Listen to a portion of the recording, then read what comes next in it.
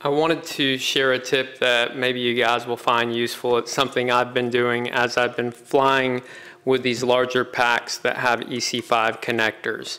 Now, normally when I buy a battery, it'll come with an XT60, and in some cases, like with this tattoo that I've been using on the QAV500, I'm upgrading from an XT60 to an EC5. And I really like these connectors. They support 10 gauge wire. You can run some more amps through there, and they're just real easy to connect. You have a lot to hold on to, whereas XT60s, as you guys know, sometimes are real tough to grab and pull apart. But the thing about these connectors is they're not the easiest to install. So I want to share a couple of quick tips that hopefully help you out. I've ruined several of these over the past few weeks, and as always, I'm sure you guys have some great tips, so I'd love to hear them. The first thing that I like to do is just drill a little hole in a piece of 2x4 and put my gold connector in there. It's nice and snug, it's easier to solder.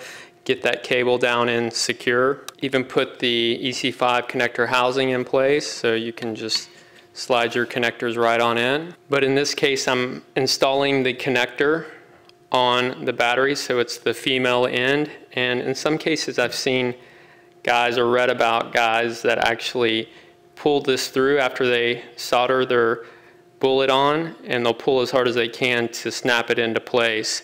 But I'm going to show you something that I've been doing recently. It's been very helpful and doesn't put any stress on that solder joint. So what I've been doing is I'll find a drill bit that I know can just fit right in that connector. I'll just drill it right into the 2x4.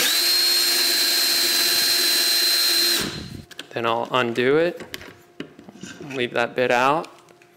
And with it exposed, what I'll do is I'll take this other end, slide it right on here, and as you guys probably know, you got to put a bit of pressure on this, and sometimes just pushing down with your hands doesn't create enough force. And then what I'll do, I'll put this screwdriver right up against the red, definitely try to keep my distance from the negative terminal, and I'll just give it a nice little tap. And now you can see that connector is nice and recessed, snapped right into place exactly where we want it. We'll give it a quick test, make sure that everything's working. I'll always double check that my positive and negative terminals are properly set up. So I wanted to share that with you guys. I've experimented with many different ways. This way has been very consistent and successful for me. But I definitely want to hear your tips and suggestions. You guys generally have ideas and tips that I haven't even thought of before. So now on to more exciting things. I'll be working on getting this 8,000 milliamp hour battery on the QAV500, and we'll do some flight time tests.